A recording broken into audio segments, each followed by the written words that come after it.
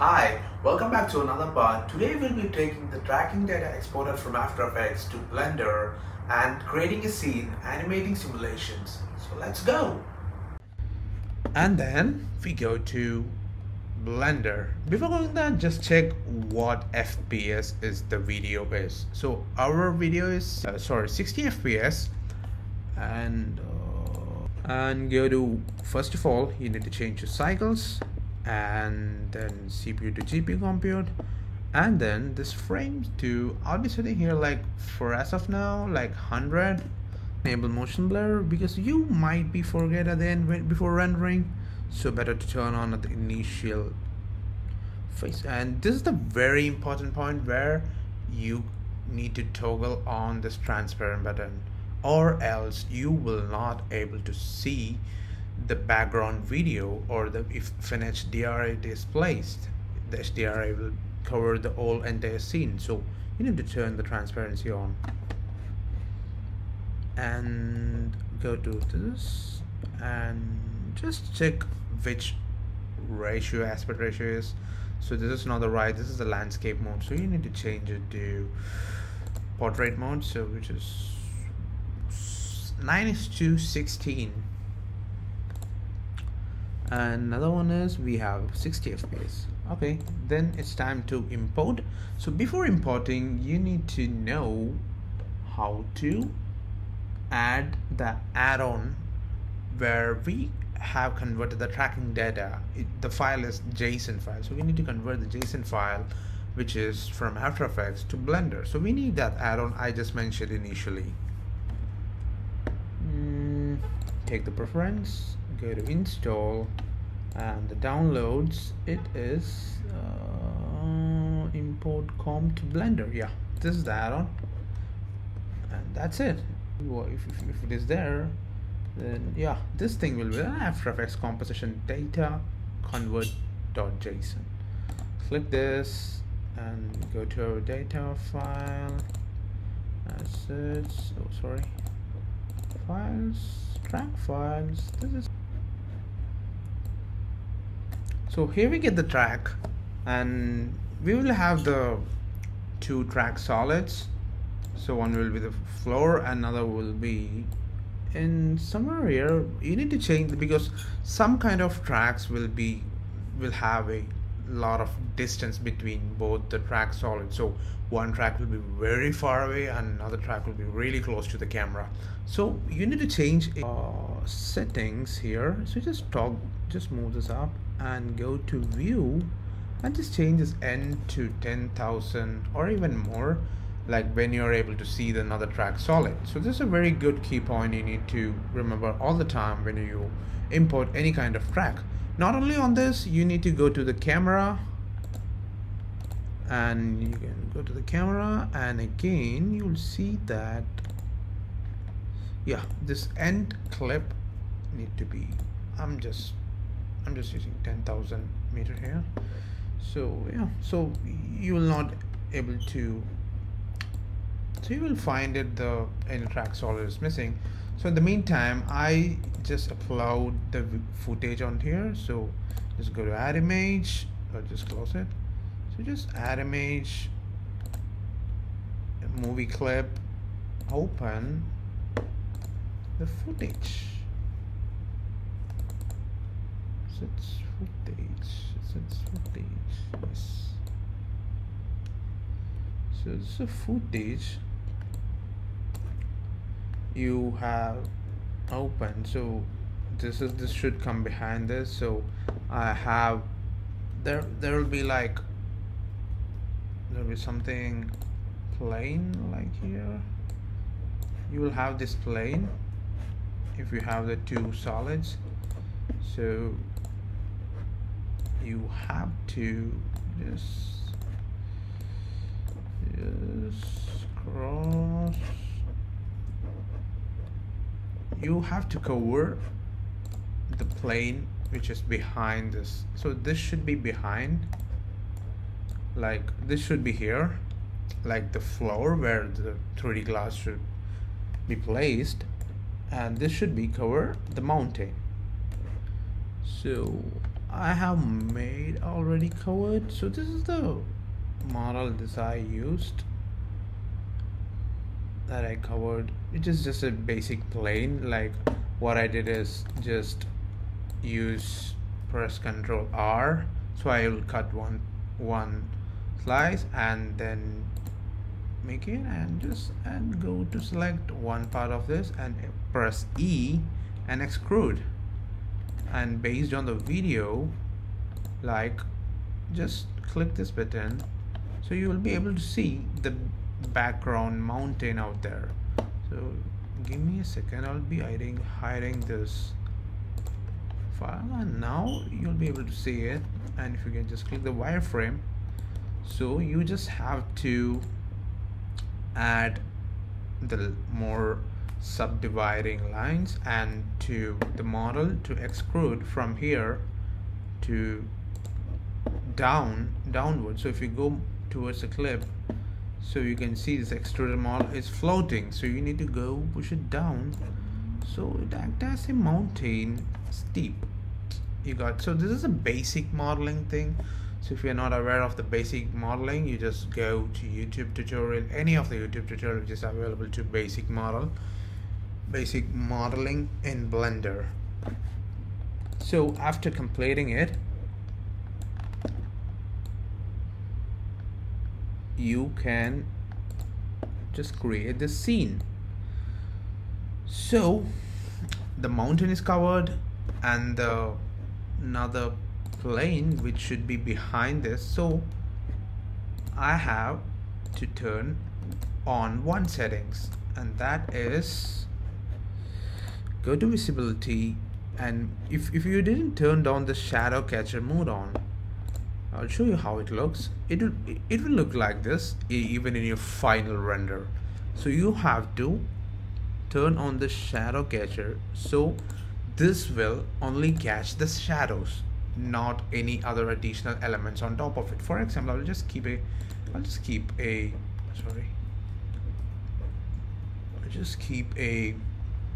cube on top of it, and you will be able to see how it looks. See, so there's a cube behind this mountain, so it's cutting the part which should be hidden. So if I bring the cube towards on top of the mountain, so you can able to see the shadow. So this is catching a small amount of shadow on top of this. See this. So if you bring it more, there is a shadow on the mountain. So that makes this plane so realistic. So this is how it works. So which makes the plane so realistic. So just remove it.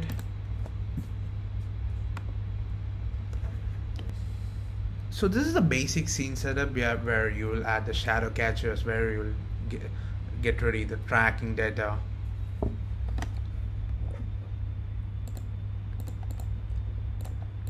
And another point you have to check on is like how many frames you have. So you need to start it from 1. So go to this output layer, and you will be frame start, you will be give us 1, and the end frame will be the last frame of this keyframe.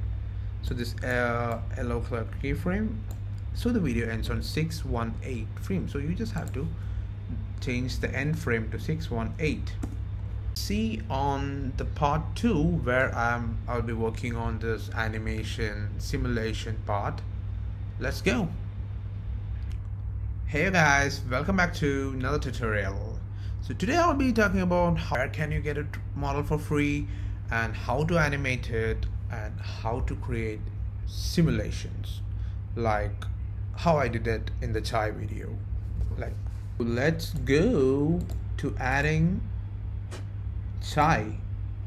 So before doing that, I'll show you a website which is called Sketchfab, where you can get cool 3D models, even sometimes animations included. Sketchfab.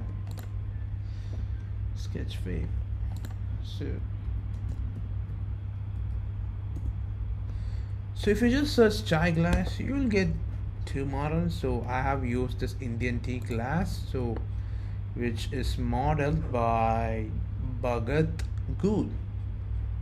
Or also you can use GLB file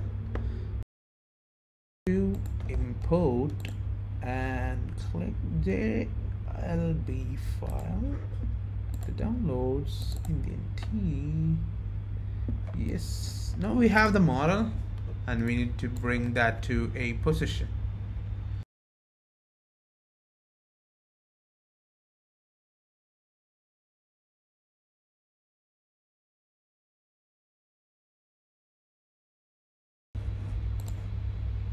Yes, so if we keep it down, that's it. The glass is ready, and you will see the people will be covered by the glass, but that we can do work on the post-production. So just check for that video. So since the glass is kept at the place, you have to check whether it's placing exactly at the position where the plane was. So here's the plane, so it's standing. Yeah, that's cool, guys. So I've just added few elements on top of this. Before going to the simulation, I'll show you assets on top of it where I found on this footage. If you go at this position, you will find, like, if you don't have any kind of grasses right here, it feels like a little bit unrealistic. So what I thought is to add few grasses, so which will blends up the OG scene with the CGI scene. Just select the object where your elements, or which element you want the liquid simulation to work on, and then go to object, go to quick effects and quick liquid. Oof, oh my god. So you have got a domain. So domain is something, or domain is a box where the liquid simulation works. If something is pouring from the top of the sky, let's say in the same, similar to the video, a amount of water is pouring from the top, so the water will be there only inside this cube. It won't go outside, or it won't go spill outside this box. So what you want to do is, so if you have an object like called glass, so you need to cover that entire object fully. You can just click this and you can see where and all this domain is covering. Say X. Yeah, so this will be enough for the glass. You check on all the angles whether it's covering or not, or else you will be in trouble when you're simulating, like the liquid will get spilled out of the glass. So once this is done, so now you know the simulation will work on this domain. So but you want your simulation to be on this, inside the glass itself. So for that you go to the physics tab, and so if you go to fluid and click as an effector and enable this collision and click S planar. So if so this is my effector. The effector is something which is a kind of a spear. I will let you know, like you just have to create by shift A, by pressing it you just have to create a spear, an echo spear, where you keep it at the top and go to fluid and click flow, click again liquid geometry. Sorry, you have to click inflow. Liquid is called, like the geometry turns into the liquid, is called the geometry flow. And here inflow is something where the liquid keep on generating from this spear.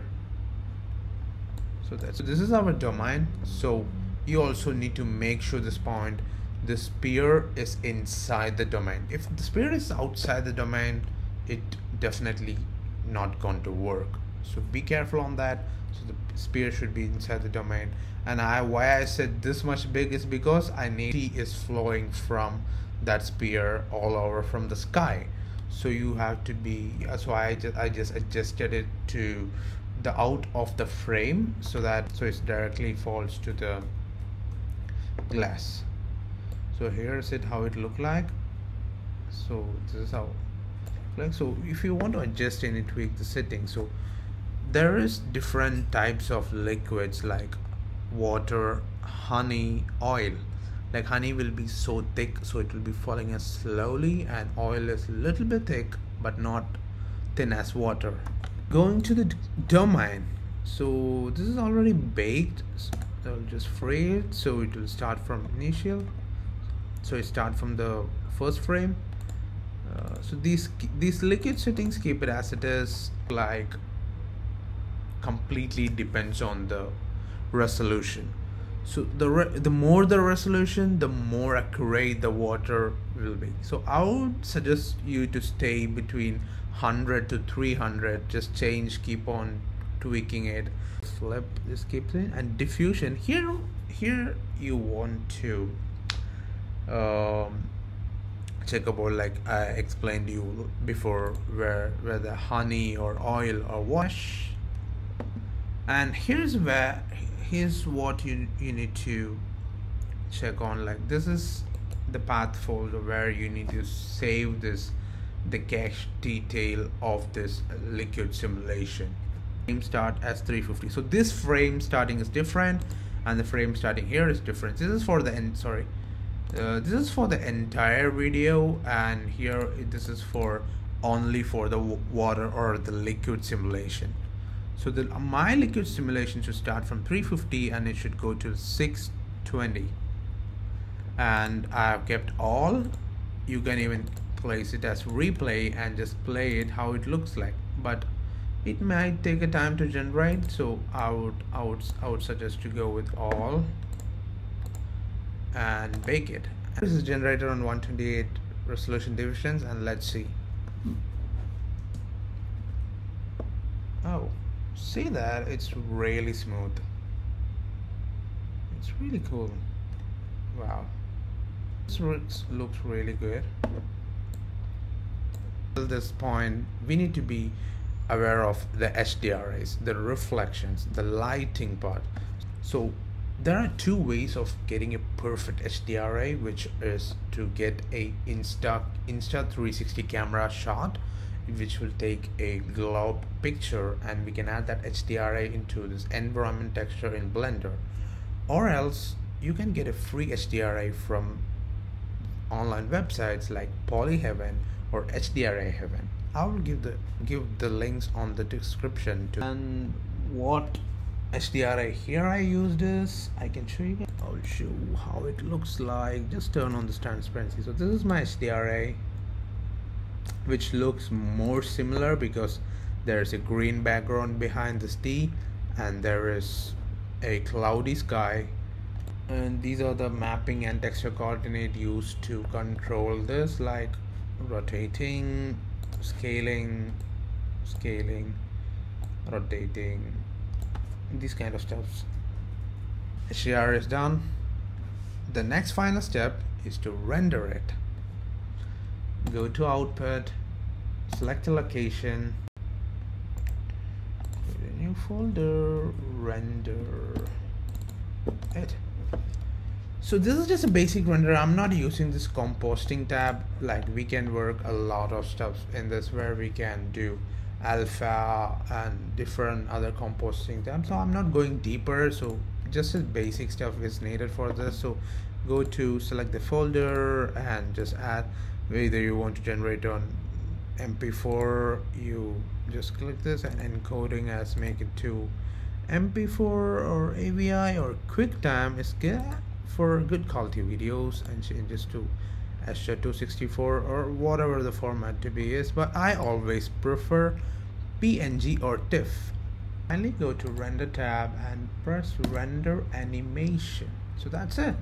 You covered scene setup, animation, simulations and HDRIs in Blender. So please subscribe and watch the next video.